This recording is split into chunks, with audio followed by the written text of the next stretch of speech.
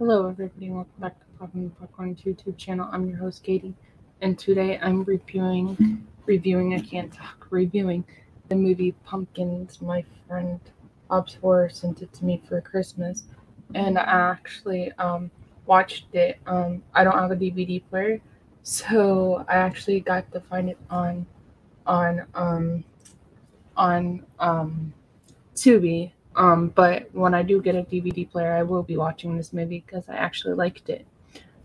So Pumpkins is about an elderly man who is hopelessly devoted to his prized pumpkin patch. When someone delinquently destroys his prized possession, he dies of a massive heart attack and is reborn as an abomination, hell bent revenge.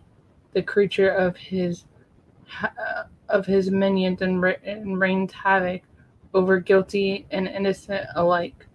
So, it was a really good horror slasher movie, and it was really cool to see like a pumpkin like man type of thing.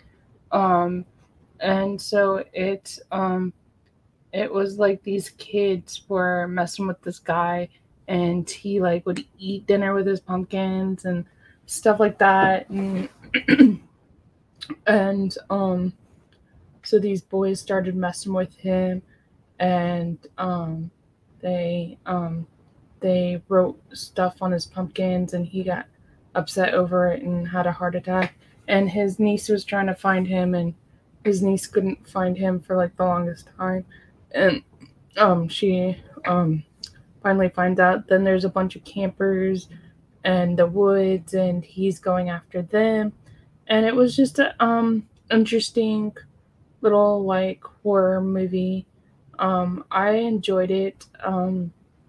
It was a neat like concept. It's also a British movie, so this is like a lot of British actors.